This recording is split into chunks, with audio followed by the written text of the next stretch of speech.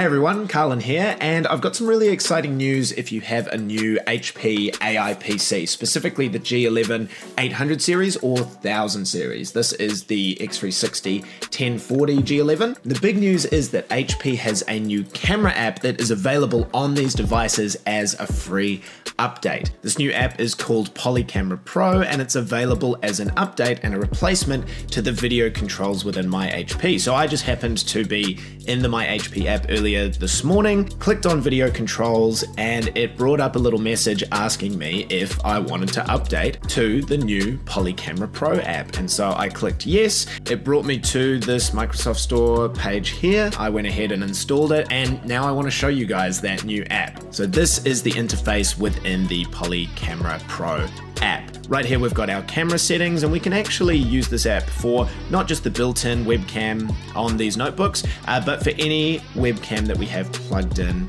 as well. You can set your resolution. We can go to a higher resolution here, but we'll get this little notification that mentions that if we're using conferencing apps like Teams or Zoom, it's going to downscale the video anyway. So it actually recommends that if you are using Teams, that you should just set it to 720p because that will use less processing power anyway. We've got scenes and watermarks here, which I will touch on in a second. The next feature is framing, automatic framing. So we've seen this before in other camera applications, and in fact, again, if you've used the myHP app in the past, you'll know that automatic framing is built into that app as well. The difference is that the myHP app uses your CPU for automatic framing, whereas here, if I turn this on, and first of all, you can already see that this is way more responsive and quick. So one of the differences between the Polycamera Pro and then the myHP app, which we previously had, is that this is using the NPU to do some of that AI processing, like automatic framing, rather than using the CPU. Beyond the automatic framing feature, we've also got your background removal. So by default, we've got that switched off, but you can go to that typical sort of blurred background and you can adjust the intensity of it here. Otherwise, there's a privacy mode here. This just completely removes everything. Really great if you've got an incredibly messy room behind you. And then this final one here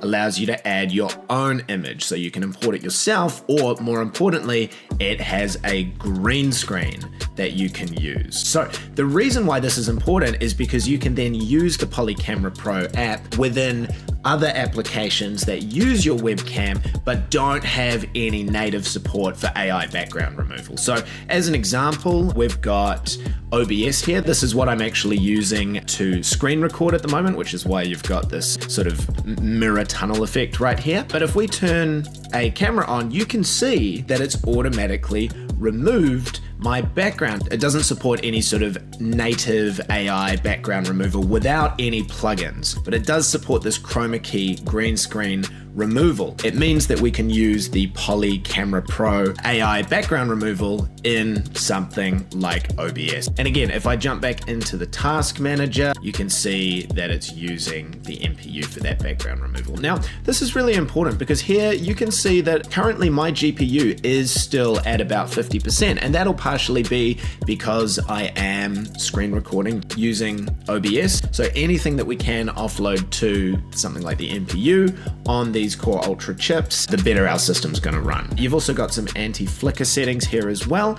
Now, the last one that I wanna talk about, I skimmed over this before, is your scenes and watermarks. This is something that's really gonna level up your Teams calls and really impress some people. So what it is these overlays that you can apply to the camera. See here, I've just got a logo one in the corner, but here I've got one with a bunch of my details here, including my YouTube channel, LinkedIn, etc. And you can customize it yourself. So I actually noticed that I'm missing that LinkedIn logo here. So if I click on Open Scene Gallery, I can customize any of these ones just by clicking on it. Here you can see you've got all these different layers, same as if you were using Photoshop or something like that. So here I can add logos, that sort of stuff, and basically customize as many aspects of this here. So you can really have a lot of fun with this. And again, these overlays can then be used in Teams, in Zoom, or anything that uses your camera. There's also some basic image adjustment here. So you can adjust